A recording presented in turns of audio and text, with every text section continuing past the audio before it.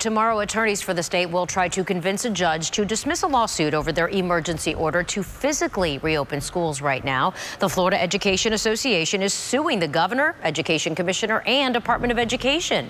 They want districts to be able to make the best decision for their schools, students, employees, and community. If the case moves forward tomorrow, mediation is set for next week. Meantime, some districts are already back to school, and Bay Area school districts start in less than 2 weeks.